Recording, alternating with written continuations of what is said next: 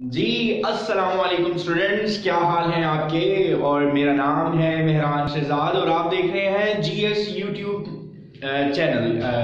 So today आप लोगों को दोबारा से मैं आपको बताता चलूं कि इस वीडियो में जो सबसे इम्पॉर्टेंट चीज़ आपको मिलने वाली है वो 3 चैप्टर से स्टूडेंट्स इंतजार कर रहे होंगे कि जी इनकी जो वाइफ है उनका क्या नाम है। एक तो ये बहुत इंपॉर्टेंट पॉइंट है और दूसरा ये पॉइंट है कि इनकी मुलाकात कहां पर हुई थी। अगर दो चीजें आप देखें तो ये दो बहुत ज्यादा इंपॉर्टेंट चीजें हैं, दो इंपॉर्टेंट क्वेश्चंस के साथ। तो बोर्ड पॉइंट ऑफ व्यू से ये चैप्टर 4 जो कि बहुत ज्यादा इंपॉर्टेंट 2 मार्क्स के लिए फर्स्ट 3 to 4 पैराग्राफ्स हैं, तो आप काइंडली इसको जरूर देखिएगा। मैं आपको यहां पर लिख देता हूं कि these are the paragraph 1, 2 and 3 and 4। First 4 paragraphs के अंदर अगर आप देखें तो इसमें मिसेस विकेट्स के घर में अगर एक और जो खातून आती हैं उनका नाम है कैथरीन ब्रिजेस। तो इसके मुताबिक आपका ये चैप्टर बहुत ज्यादा इंपॉर्टेंट है, तो आपने इसको जरा इस सेंस में बहुत ज्यादा या इस पॉइंट ऑफ व्यू से ले लें या इस सेंस में ले लें कि बहुत ज्यादा इंपॉर्टेंट है, क्योंकि ये कैथरीन की डिस्कशन शुरू होनी है वो इस चैप्टर से होनी है। So let's start. There came to him chapter 4। I have just written here chapter 4 video 8। So we just have to follow the rules. Like आपने इसको बहुत ज्यादा ध्यान से सुनना है ताकि आपको ये चैप्टर में जो मिसेस कैथरीन ब्रिजेस हैं उनका क्वेश्चन आपको मिस ना हो जाए। They came to him stirred by the warmth of the fire and the gentle aroma। Aroma basically यहाँ पर आपको कहा जा रहा है खुशबू को, फ्रेगनेंस को, तो आपने इस चीज को मद्देनजर रखना है। There came to him stirred by the warmth। Stirred मतलब he was very excited, तो मोटिवेटेड, पुरजोश होना। And the warmth of the fire, जाहिर सी बात है आप टेम्परेचर आपको अच्छा मिल रहा है तो आप बहुत ज्यादा पुरजोश हो जाते हैं, आपका जो आपकी हेल्थ है वो अच्छी हो जाती है। And the gentle aroma of the T, और खुशबू जब आई, एरोमा फ्रेगनेंस को कहा जाता है, जैसी आपको खुशबू आई तो आप बहुत ज्यादा पुरजोश से हो गए। 1000 tangled recollections of old times, और उसके पास आपको पता है रिकलेक्शंस यादें थी, टेंगल्ड उलझी हुई जो उसकी इमेजिनेशंस थी, मेमोरी थी, यादें थी, वो उसके पास थी। द स्प्रिंग ऑफ 1896, 1896 की बात हो रही है। ही वॉज 48, अब जो उसकी उम्र हो गई थी वो 48 साल हो गई थी। And as at which a permanence of habits begins to classical forms। अब permanence का मतलब मैंने यहाँ पर लिखा हुआ है मुस्तकिल पकड़ जाती हैं, पुख्तगी, आदात जो है वो मुस्तकिल हो जाती हैं। तो उसकी आदात जो थी पुख्तगी हो चुकी थी, मतलब उसकी जो हैबिट्स थी वो परमानेंट हो चुकी थी अब। और उसके बाद लिखा हुआ है begins to be predictable, like unexpected, मतलब expected करना मतलब तवक्को करना। He had just been appointed house master, और उसको अब इंचार्ज रख लिया गया था। With this and his classical forms basically कहते हैं, मैंने आपको लास्ट वीडियो में भी बताया था, और चैप्टर 3 के अंदर भी क्लासिकल का मतलब लिखा हुआ है रवायती, जो ट्रेडिशंस को फॉलो करता है। तो आपने ये जरूर ध्यान रखना है क्लासिकल फॉर्म्स को। He had made for himself a warm and busy corner of life, और उसने अपनी जिंदगी का एक बिजी कॉर्नर बना लिया था। And with this and his summer vacation he went up to the Lake District with Rowden।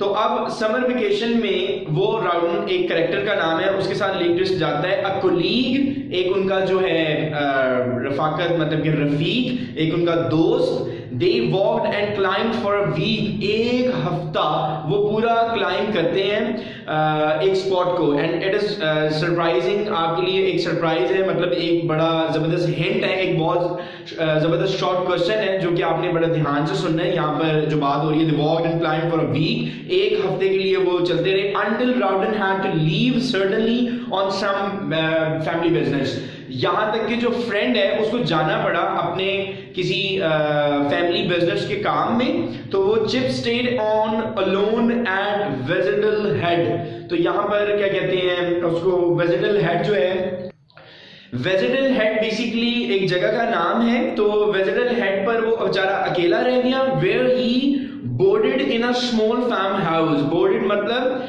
उसने रह लिया, उसने बोर्डेड मतलब रेंट पर ले लिया।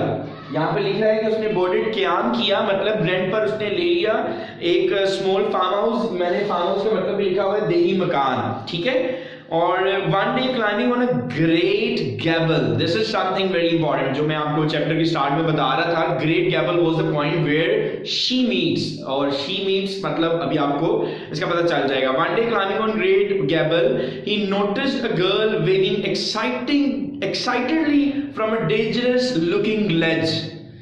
ग्रेट गैबल एक माउंटेन का नाम है, एक चट्टान का नाम है, जहां पर मिस्टर चिप्स वेविंग मतलब अपनी तरफ हाथ हिलाते हुए देख सकते हैं, और बहुत पुरजोश तरीके से हाथ हिलाया जा रहा है, और एक बहुत खतरनाक जगह से, एक पॉइंट से, एक स्पॉट से।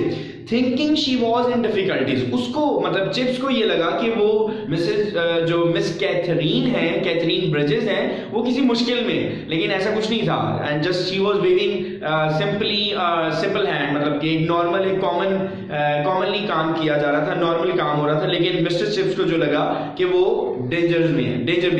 Thinking she was in difficulties, उनको लगा कि वो खतरे में है।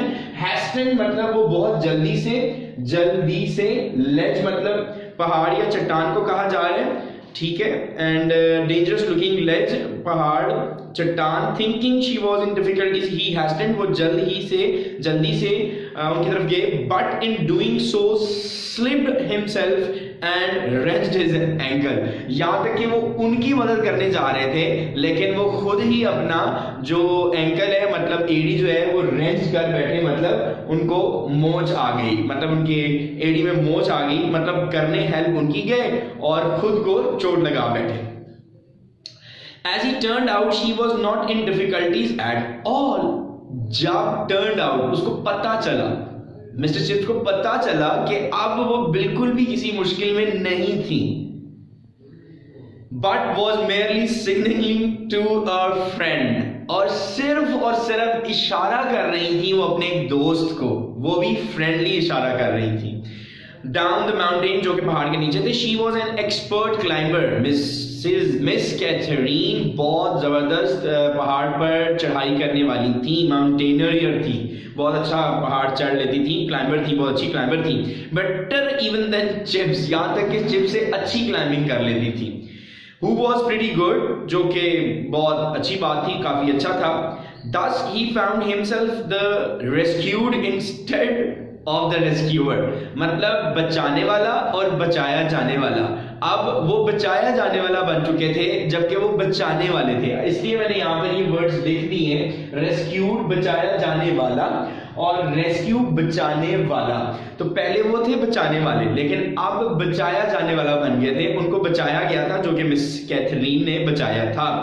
And neither role was one for which he had much relish, और रोल मतलब जो उनकी बात थी, अब जो बात रह गई थी वो ये रह गई थी कि अब उन्हें टेस्ट मतलब रेलिश, उन्हें शौक, एंजॉयमेंट थी बचाने की, लेकिन अब ऐसी कोई बात भी नहीं रह गई थी।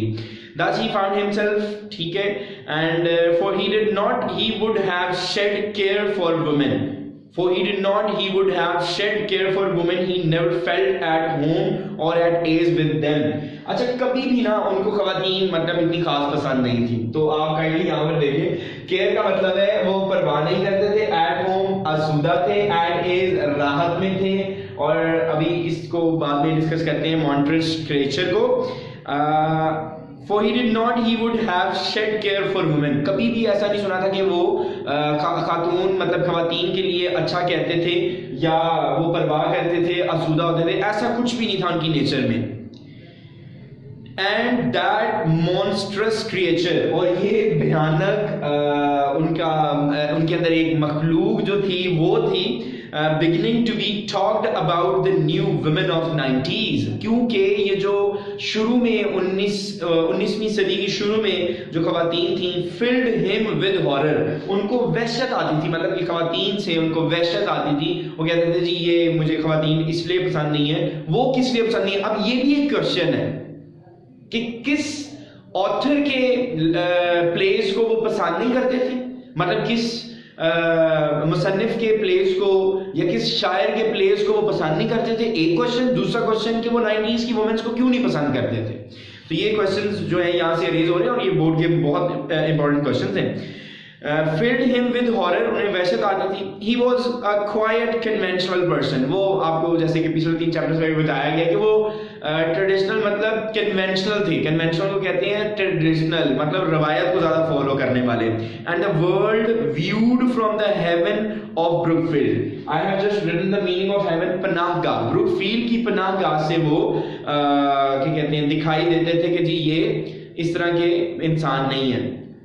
Seem to be to him full of distasteful innovations, क्योंकि वो जो मतलब कि उनके मेथड थे, as Ralston has talked about in this chapter, कि वो बस जायका थे और वो ओल्ड मेथड को ज्यादा फॉलो करते थे, मतलब कन्वेंशनल ट्रेडिशनल।